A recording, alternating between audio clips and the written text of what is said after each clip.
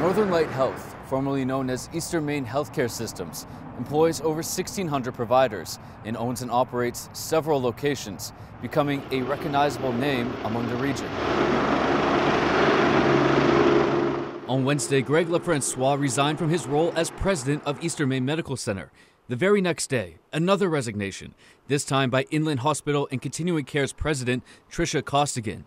And on Friday, a third resignation, Northern Light Foundation's president, Mike Smith. According to Northern Light, they asked for LaFrancois, Costigan, and Smith to resign to reduce operational costs while creating shared oversight roles and responsibilities. According to Suzanne Spruce, for several months they've implemented changes for better care delivery and addressing patient needs, including changes to the administrative structure of Northern Light Health, such as consolidating those 3 senior leadership roles. Northern Light announced Ava Collins will serve as interim president of EMMC. Randy Clark will take over leadership responsibilities of Inland Hospital and Continuing Care, in tandem with his current role as president of Sebasticook Valley Hospital. And Senior VP Marie Viennu will become regional president. Northern Light's 2023 annual report shows an operations loss of over $36 million, an improvement over the previous year's $131 million loss. This latest leadership restructuring comes after a credit agency dropped Northern Light's rating, EMS shortages and rate changes causing their ambulance service to vacate Corinth,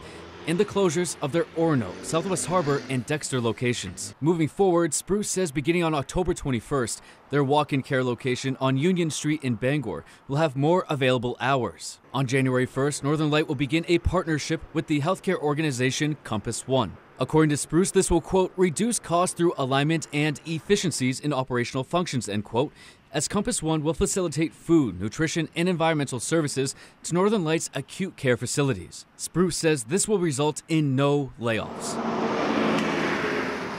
In Bangor, Doug Banks, ABC 7 and Fox 22 News.